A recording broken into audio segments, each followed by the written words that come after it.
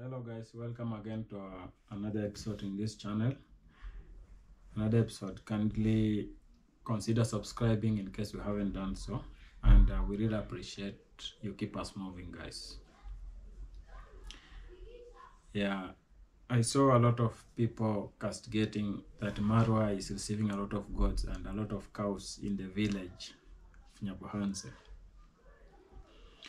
Guys, I believe maybe that is a blessing to him, because these people are not, no one has forced them to take their goats or their cows to him, okay? And so out of jealousy, you should not feel bad because that this guy is receiving cows, this guy is receiving goats. No, do not feel bad, because what I believe is that mostly when we go to churches, we find out that we take all our belongings to the pastor to enjoy. You understand? We have done that so much times and we do not castigate that, okay? And so for those people who are bringing to Marwa cows, goats, and camels, I don't know, let them keep on bringing to him. And because we have already seen what Marwa has done.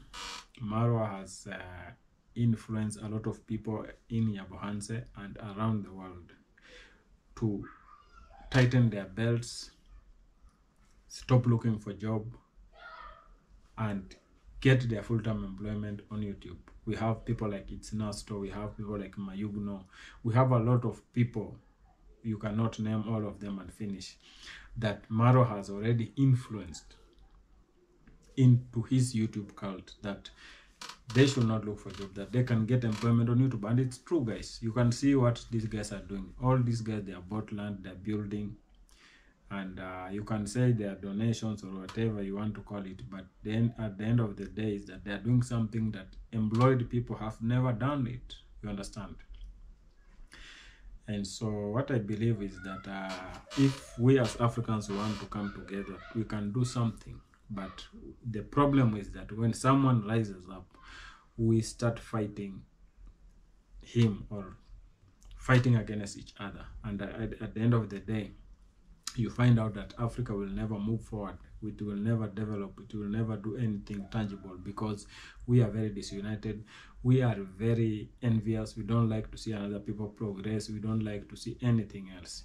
So the self-centeredness of we Africans has made us believe so, do such kind of things that will never prosper. So Maro, continue doing what you do.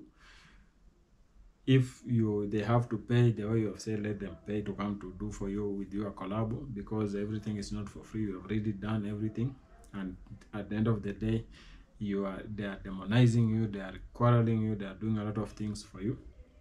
So I believe, yeah, if Maro had decided to help people, he decided. So thank you guys, and check out our next video. We will bring you more of outside and inside. Thank you.